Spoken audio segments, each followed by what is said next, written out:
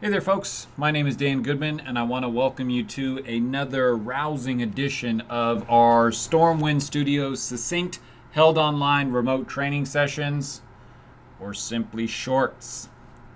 This is the 10th short in the Wireless LAN Essentials series of shorts, and it takes a more in-depth look at Cisco Wireless LAN Controllers. Now, for those of you guys who have been following along with the other videos, and I know you have, otherwise you wouldn't be here, this is yet again going to be another infomercial for all things Cisco. Specifically, we're going to talk about the Cisco Wireless LAN Controller models, the web-based GUI, and some of the deployments they are most effective in. Now, your goal to take away from this is to know 2 to 3 key features about each controller model, plus a basic familiarity with the express setup and the controller GUI for basic configurations. For those of you who are more GUI inclined, for lack of a better term, this particular device, component, piece of equipment, whatever you want to call it, places more of a premium on a GUI than the command line interface, which sometimes it's good to not have to look at that boring black and white screen for hours and hours and hours on end. Not that I've never done that before, but it's nice to know.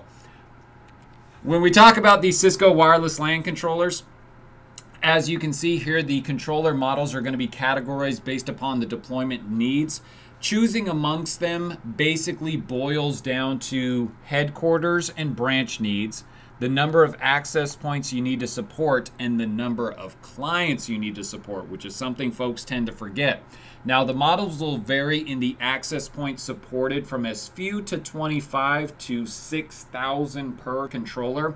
Of course, you will need to factor in things like redundancy and failover, because we all know that at some point, somewhere down the road, something bad is going to happen, and we wish we would have had a backup controller. So factor that into your deployment as well.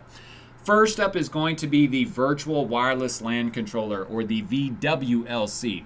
This follows the standard virtual machine infrastructure to provide controller services that is nearly hardware agnostic. It is intended for small to mid-sized deployments because it supports 200 access points in FlexConnect, Mesh, or Office Extend modes, 3,000 tags, and 6,000 clients at 500 megabits per second throughput. We get to take advantage of Clean Air, RRM, guest services, and Bonjour.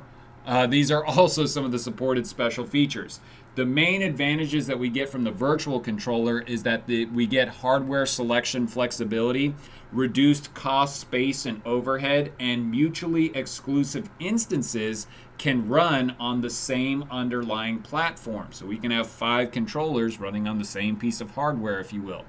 Now, the 2500 series is once again intended for small to mid-sized deployments. It supports 75 access points in FlexConnect, Mesh, or Office Extend modes, 500 tags, and 1,000 clients at 1 gigabit per second throughput.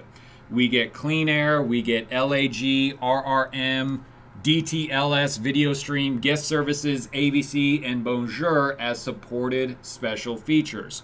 Now, on this particular model, 2 of the 4 ports will provide PoE to its connected access points. Moving on to the 5508 series, this is intended for mid-size to large deployments, supports 500 access points in FlexConnect, Central, Mesh, or Office Extend modes, 5,000 tags, 7,000 clients at 8 gigabit per second throughput. It supports the same special features as the 2500 series. I'm going to use that to my advantage here, so if you need to review those features, rewind it here a couple of seconds. The 5520 series is basically a bigger version of the 5508, but it's been optimized for 802.11ac Wave 2. Intended for mid-size to large deployments, supports 1,500 access points in FlexConnect, Central, Mesh, or Office Extend modes. And that's 4 zeros, 20,000 clients. I was missing a comma there, my apologies. At 20 gigabit per second throughput. It supports the same special features as both the 2500 and the 5508 series. The 5760 series is the first iOS-based wireless LAN controller. Now, the previously discussed models are all Air OS based controllers. So basically a different internal operating system, if you will. Mid to large enterprises supports 1,000 access points in central mode, 1,000 tags, and 2,000 clients at 60 gigabits per second, let me say that correctly, throughput, supporting the same special features as the models we just got done discussing. The Flex 7500 series brings increased flexibility and scalability to branch locations using Flex Connect, hence the name Flex in the name. This supports 6,000 access points in Flex Connect, mesh with some limitations, and Office Extend, 50,000 tags, 64,000 clients at 1 gigabit per second throughput, supporting the same special features as the models we've already discussed.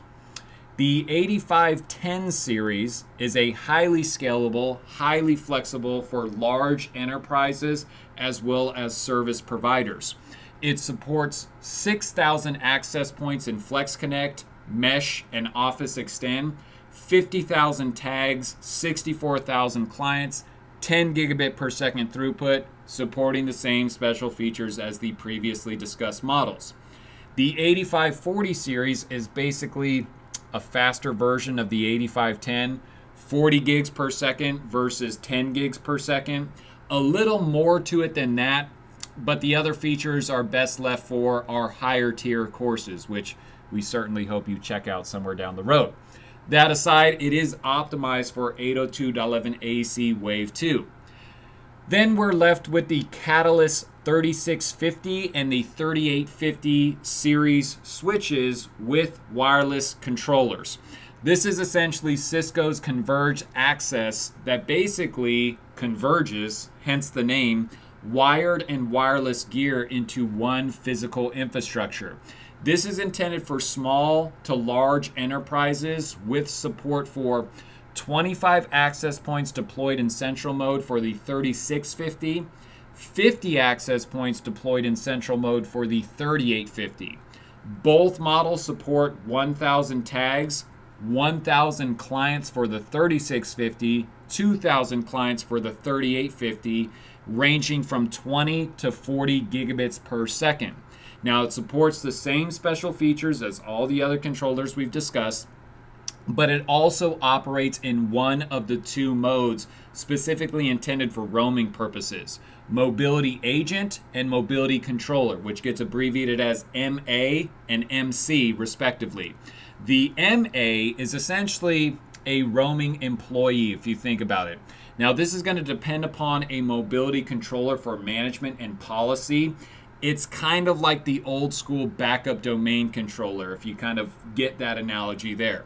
The mobility controller provides mobility management for roaming events. This is essentially the boss of roaming for a given network. So typically we have multiple mobility agents, but we only have one boss of those mobility that serves in that mobility controller role. This is the central point of contact for management as well as policy enforcement.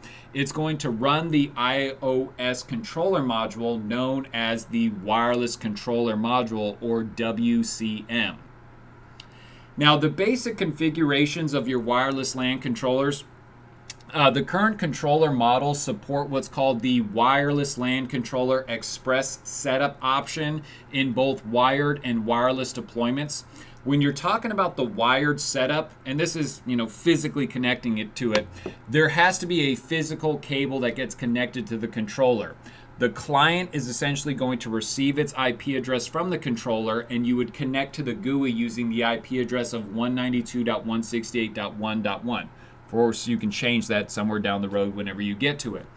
Wireless setup is where you essentially have an access point that is connected to the controller, and that access point is broadcasting the SSID named Cisco Air Provision. In this case, the client would connect to that SSID. From there, the client can access the GUI using that same 192.168.1.1 address. The actual setup, initial configurations, advanced configurations, those are all covered in our higher tier courses, which of course we certainly hope you check out somewhere down the road. That being said, that is all we have here for this short Thank you for taking the time here to watch our short on all things wireless LAN essentials. Make sure you subscribe to our channel so that you are notified of these new shorts shortly after they become available. Take care.